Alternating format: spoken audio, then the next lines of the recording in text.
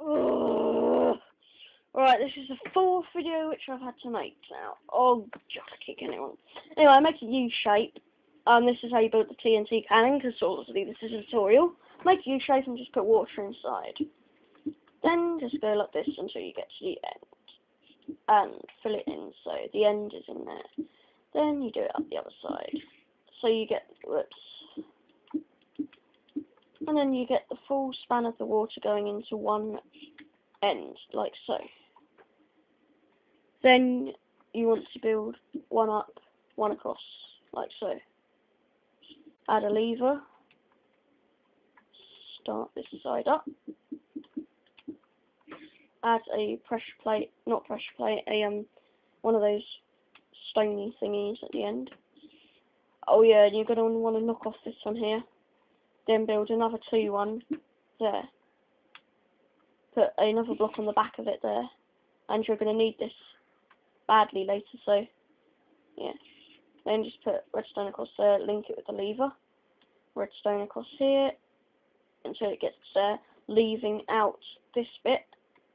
Actually, yeah, leaving out that bit, so that's fine. Then make it there, across.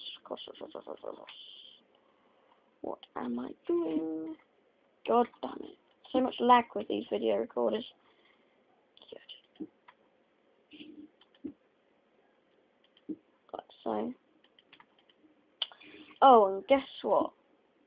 It's going nighttime. What a surprise. Right. And there you go. So that's what it should look like. Then, leaving out the source of the water in there, you just want to fill up the cannon all the way to the end of the redstone, leaving out this space. Like so. Then just put one so it's hovering over that. Make sure it really is hovering over that, and that's going into the side. Here comes the easy bit. Activate that lever, activate that lever. Bang. One working cannon. Last look at it before I have to end this video. And I'll quickly give you a preview of my super, like, really powerful one, which I've extended the water span on to make it really powerful. Same here. And as you're looking at it, you could probably figure out how I've done it. Just put in extra bits of water on the end, and you can adapt yours to do this as well. If you needed a bit of extra power. It's great for battleships, especially if you have long battleships. If you have long battleships, even better, because then obviously you get the extra power out of these cannons, and because it's longer you can fit the extra on. So same as that. I've done mine a little bit different here.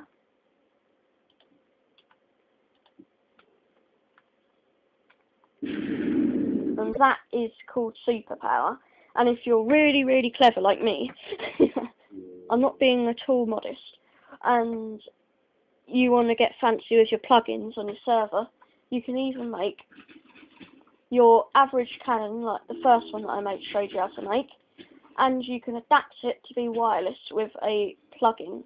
Well, I forgot the name of the plugin right now, but you could use commands like these, like receivers and transmitters and stuff, to remotely activate TNT cannon. That is the end of my tutorial, and hope you enjoyed it. Please subscribe. Actually, don't bother. You can if you want. Alright.